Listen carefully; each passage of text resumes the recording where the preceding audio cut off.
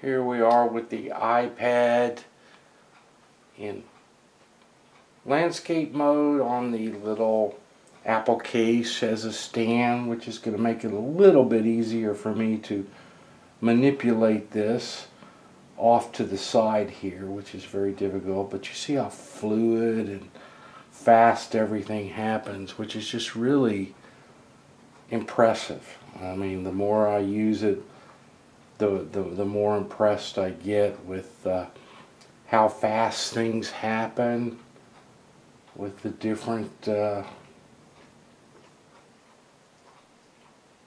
programs, different apps, different functions. I'm having a hard time seeing off to the side here, so let's push that and go back to the home page.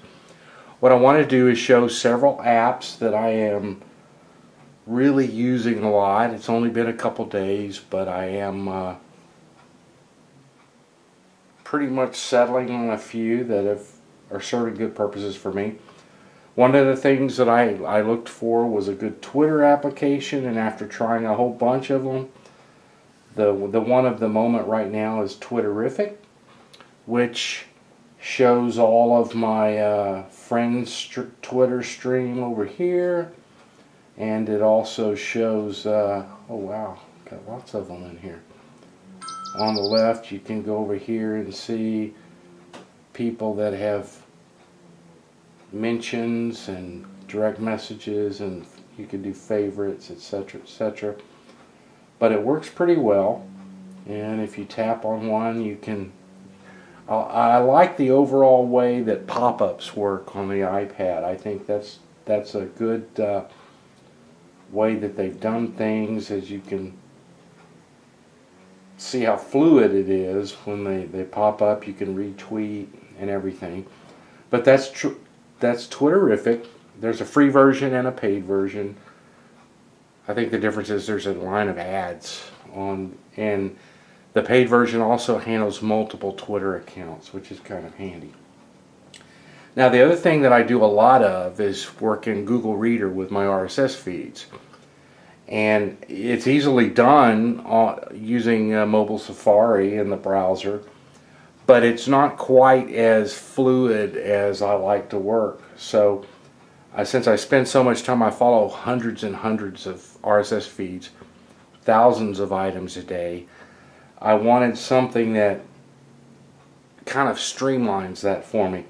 So I tested a bunch of different things, and I've settled, right for the moment anyway, on NetNewsWire, because I really like the way it presents things. It opens up. Again, it's a two-pane in landscape, and in portrait mode, it's just the one big item pane over here, and this one pops up, similar to the pop-up window that you saw on Twitterific. But this, again, is all my feeds. I don't really see, where are my feeds? I can go here, latest feeds, and if you select one, you get your full feed preview over here. It's actually the full feed. And what I really like about this is that it'll even play embedded YouTube Flash video in this little mini browser that's in here, and that's one reason why I really like NetNewsWire. But this little button up here instantly moves to the next unread item, no matter which feed it's from. So I can spin through this really fast. I can see the each item. I can stop and look at stuff. I can tap on links, and it'll pop open in the stay right here. This is now Engadget. That was a link to Engadget. And of course it's fully zoomable, very usable. And so I'm really going to go back, and then I can go on to the next feed.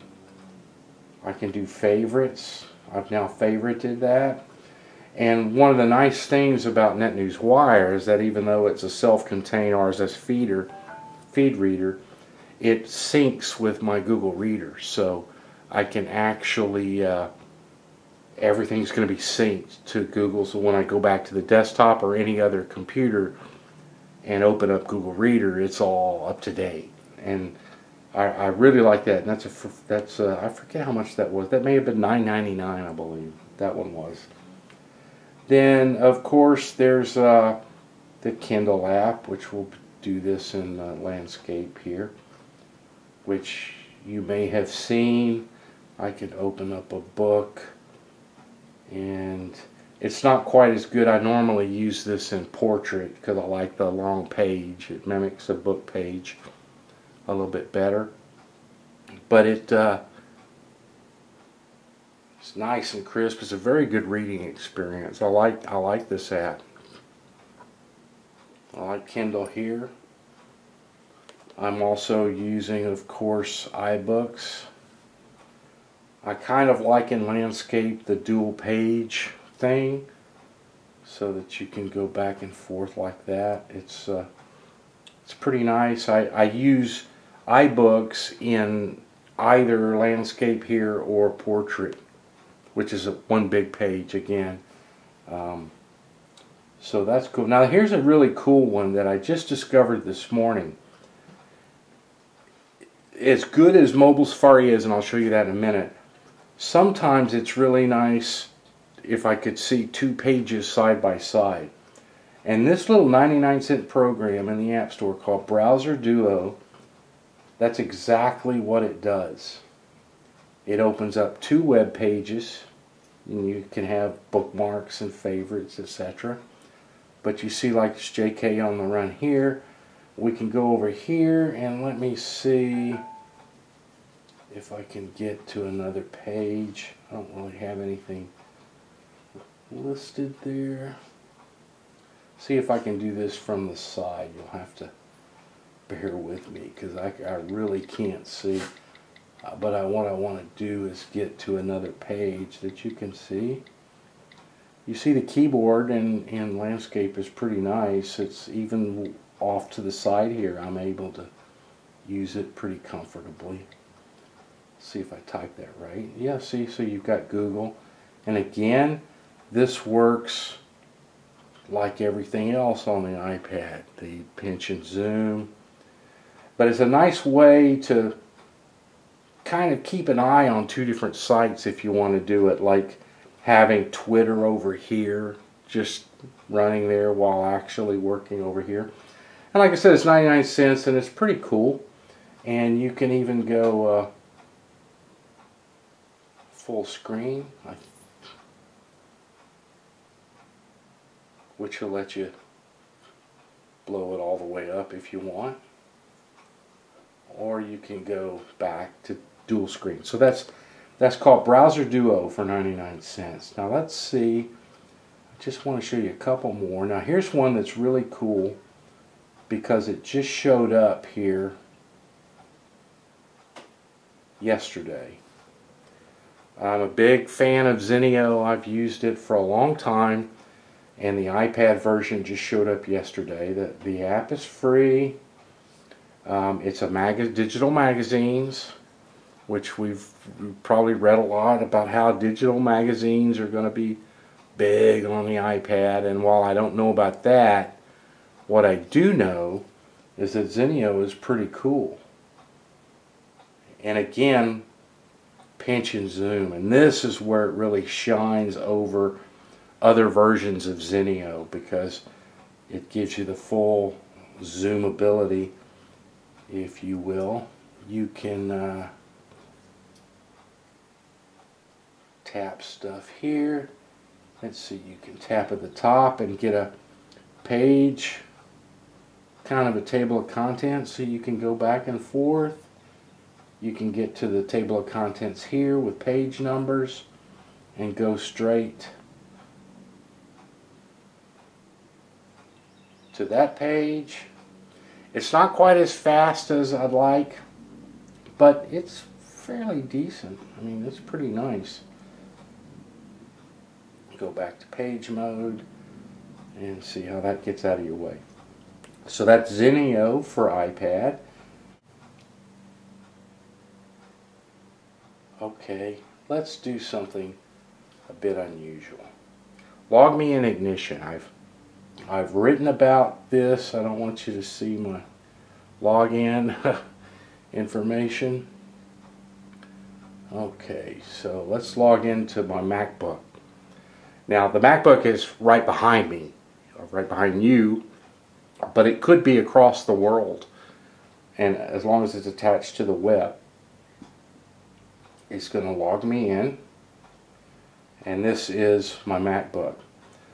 If you notice the cursor here, you move it from the side.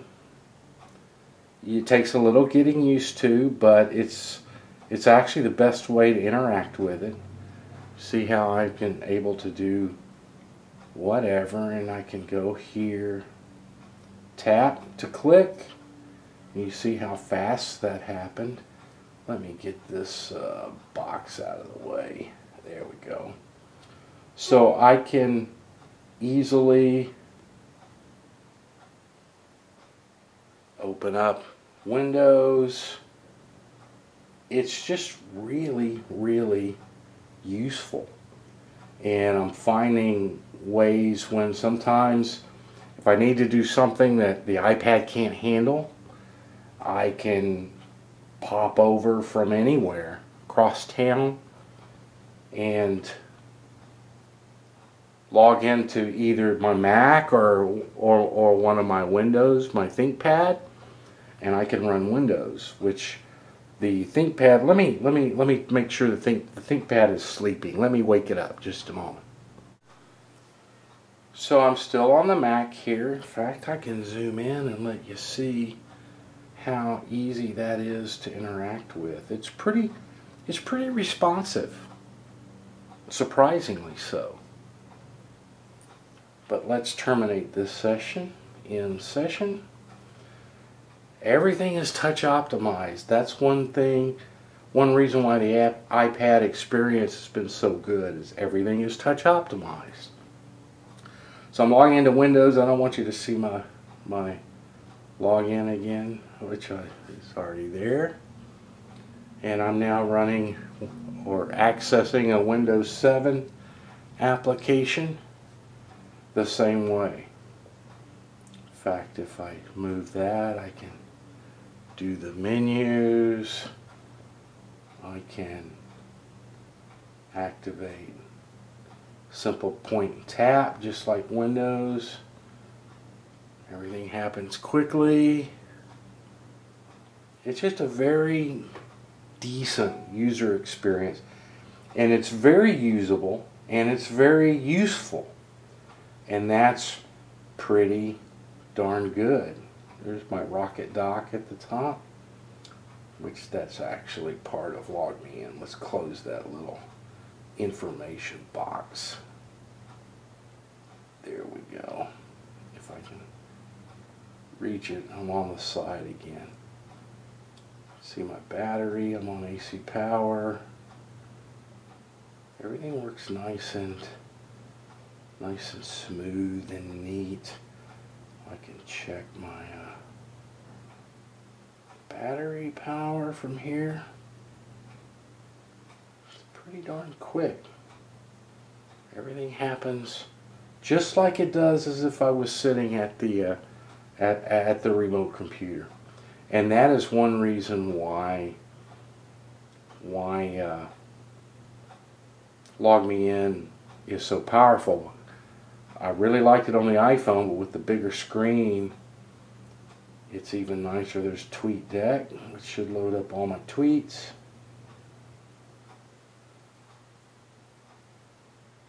I can minimize that to the taskbar, and then I should be able to nice and neat. So we'll cancel this session. In session, and then we can go back to the desktop. Of course, you've got the typical search the keyboard. Got my email program, which I'm not sure if I want you to see my stuff.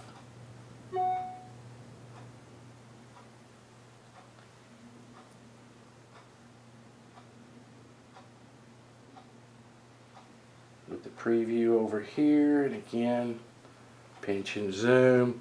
Very nice user experience. So this has been James Kendrick at JK on the Run with a hands-on look at apps on the iPad. iPad optimized applications are the way to go. In fact, I can show you how bad an iPhone only app it'll run, and it's usable, but it doesn't look very good. Let me find one here that like this, Remember the Milk. There it goes. Should have waited.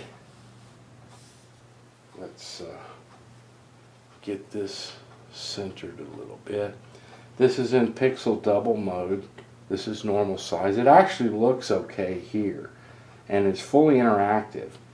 But if you want to make it bigger, I mean, it's fully usable. It just looks blocky and it's ugly. And I, like most people that I've read, don't find it very much fun to use for very long. So I'm pretty much sticking with iPad optimized applications, which makes a big difference. Like as you fire up this New York Times iPad app, this is the editor's choice. It's free. It's a nice app, but it's very restricted. I actually prefer using the full New York Times website because all the content's there. This is just a handful of it's just a handful of the various articles. In fact, I can show you that. Let's go to the New York Times here, if I can find it from the side. Is it here? There's the New York Times right there. This is just the regular old Safari website. Pinch and zoom is so much fun on this. But that's James Kendrick with jkontheRun.com, a gig on site with iPad apps, hands-on video. Thanks.